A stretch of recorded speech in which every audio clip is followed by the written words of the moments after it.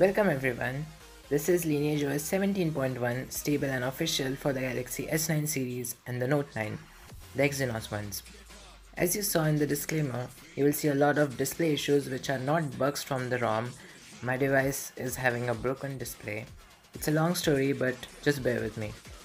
LineageOS 17.1 based on Android 10 is now stable and official and the best software I've ever run on my S9 Plus. It's smooth, has the essentials correct, doesn't have a long list of customizations but is a pleasure to use. Battery life is great, considering the 2-year long run my S9 Plus has gone through and the understandable battery aging.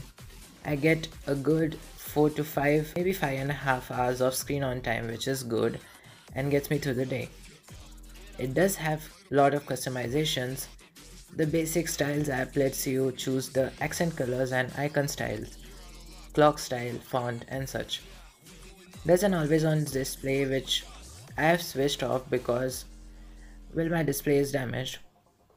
And by the way, do not submerge an IP68 certified device into a swimming pool. Regardless of what they say, it's just water resistant, not waterproof.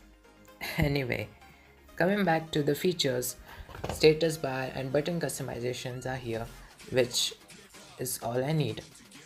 Now the ROM is official, so Ota updates are here. Actually, I still use the unofficial builds. The official builds require you to enable device encryption, which I don't want, and these unofficial builds are as good as the regular ones. Plus it has Rob's configurations of the UI, which I love.